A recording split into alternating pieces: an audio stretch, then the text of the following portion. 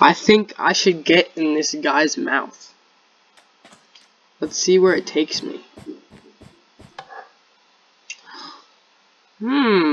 Welcome to the mouth. Here's some nice chompers. Welcome to the salivary gland. This is where enzymes are created to dissolve food. This is also known as spit. I don't know what this accent is. Oh, what's this? This must be the esophagus. You just traveled through the esophagus using peristalsis. Peristalsis is when the esophagus slowly pushes the food down, and along the way the food turns into bolus. This is what we look like right now. Watch out below. Watch out, be watching out. Oh no! Oh. Welcome to the stomach. The most famous like organ thing. The stomach uses acid to turn the bolus into chyme. Chyme reminds me of something. So then we go over here. What's this? We're inside the actual rugae. The rugae, not me, is the stomach. It's made of chief cells that create pepsinogen and parietal cells that secrete hydrochloric acid. Together they can churn bolus into chyme. Let's go to the duodenum.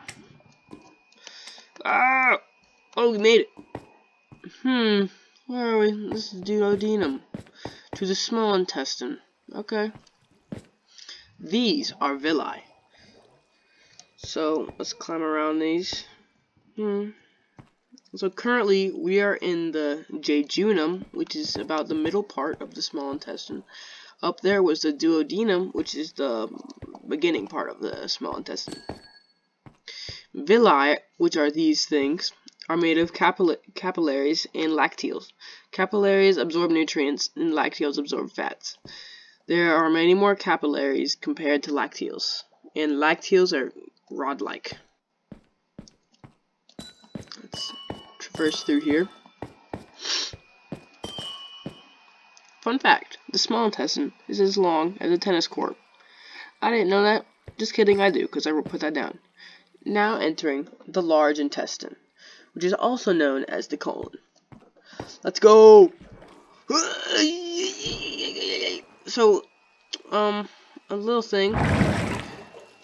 Most of the digestion process actually happens in the large intestine. That's where most of it happens. And the large intestine is actually smaller than the large intestine is smaller than the small intestine in surface area. The large intestine solidifies the leftover chyme after the nutrients and fats have been taken away. So let's go through it. Here we go. Oh.